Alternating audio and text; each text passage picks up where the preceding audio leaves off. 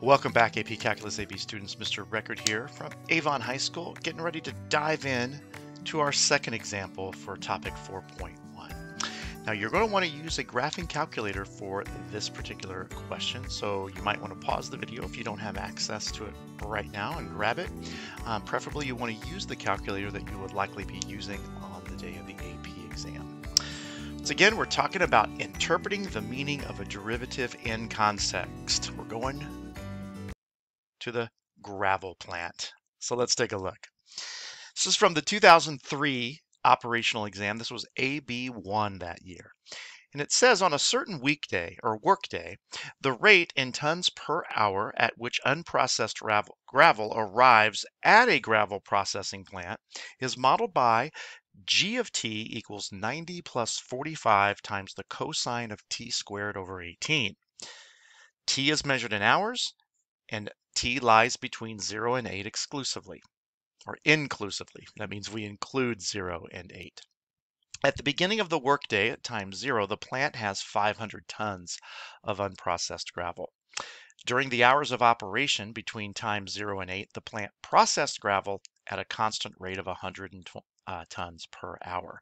Now, there's a lot of information in the stem of that question.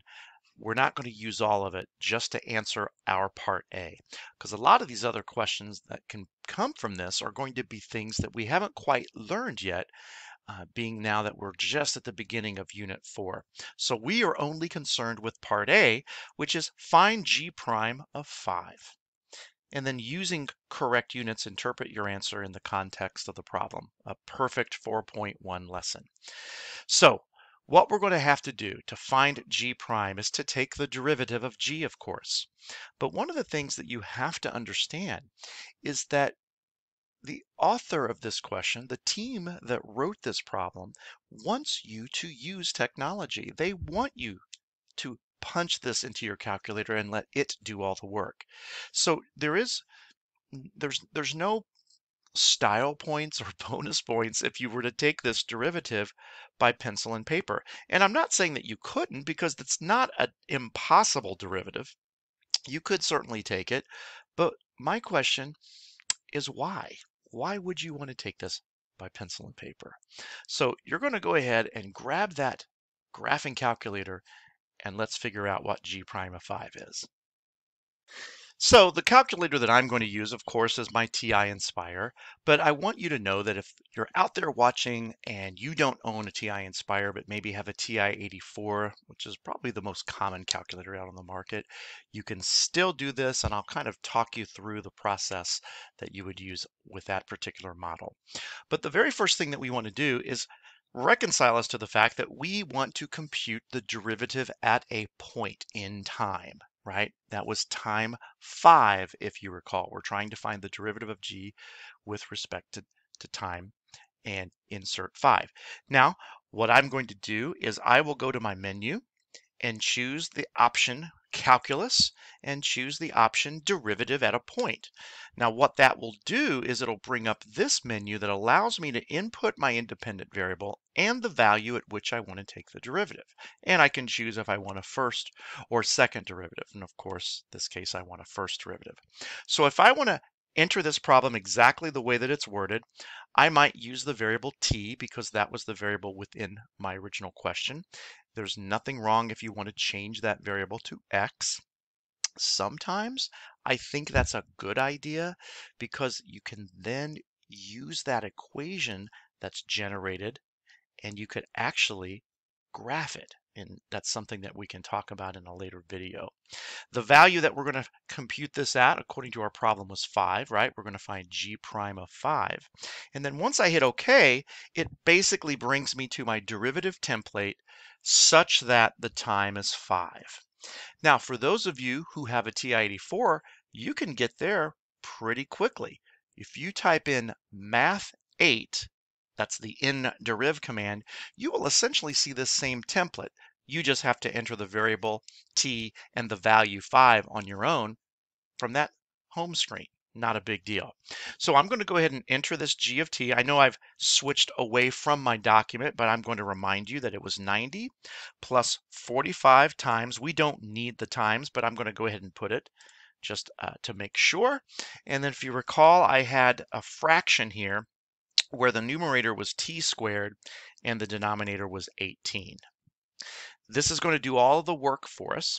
Now, for those of you that might use a TI Inspire CAS model, computer algebra system, I want to warn you, if you hit enter, the calculator is going to show off and give you this really wonderful exact answer. That's wonderful. We will accept that on the AP exam, but it's probably acceptable as well, or maybe even more acceptable to approximate that. And I just hit Control Enter to make that happen. By the way, another little subtle fact is if you had entered that original expression with a decimal anywhere after one of those numbers, it would automatically give you the decimal version. So that's the value that we're going to take from our calculator, negative 24.5875, I'll call it for now, and we're going to return to the document. So here we are back at the document. Let me adjust my window here just a little bit. Okay, just as long as you can all see me.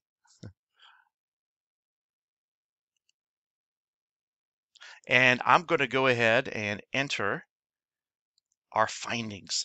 We knew that g prime of 5, and I think it's really nice if we can go ahead and write it up as such, g prime of 5, was approximately equal to that decimal negative 24.5875. Now, please understand something. You need to round to at least 3 decimal places, so it would be perfectly fine to have stopped here at 7, or you could have rounded that up to an 8. You can go either way with this. Let's say I take it up to an 8. At that point, any value that appeared after this 8, the readers, we would not even acknowledge them, even if they were incorrect. So it's best to not add additional decimals, but you can round or truncate. So that would be our value. So the next thing that we need to do is think about, well, what would the label be? Let's go ahead and put that label here just for the heck of it, and then we'll use that label again. This is a little tricky because in this problem, what we have here on a certain workday is we have what is called a rate. And this rate is this thing called g of t, it says. So when we take the derivative of this rate, we have to think about what does that do with the units, because the units are already tons per hour. But by taking the derivative, we have shown how that changes over time, and therefore we have another per hour, or a denominator of hours. So you would use the numerator tons per hour, and then you could divide that by hour, which of course is the same as tons per hour squared. And oftentimes we see it written as such, because if you think about the hour in the denominator as being written over 1, you could multiply by its reciprocal, and boom, you have the situation where your 2 hours are going to be multiplied, because this per is already in and of itself a mini division problem. Here's what I mean. Tons per hour divided by hours is the same as multiplied by 1 over hours. So either way would work. You could say tons per hour squared, and that would be fine. In fact, I'm going to use that notation in the second part of the problem. Now, interpret this answer. This is where things can get a little bit tricky, because you want to use the acronym NUT. Remember from a different previous video, we talked quite a bit about our good friend NUT, noun, number, units, and time. So what we have discovered is that this rate is undergoing a change. And we see that this change is that of a negative consequence. So we could invoke the word decreasing. I think that's very, very important here. So what is it that's decreasing? Is it the amount of gravel?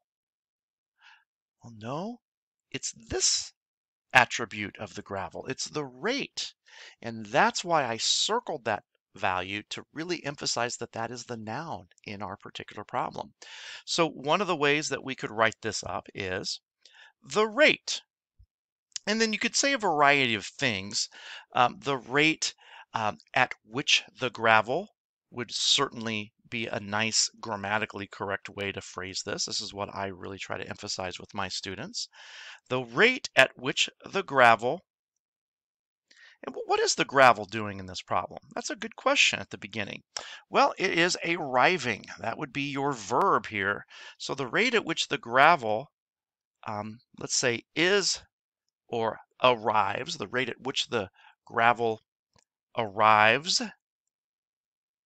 Now, if you want to say other things like um, at the plant, that's great, but that's not really necessary. Things that aren't necessary, I might put in parentheses. You could say unprocessed if you want to be a little bit more descriptive about that gravel, but you don't have to do that. As long as you convey the general noun number, we are going to be perfectly fine with your response.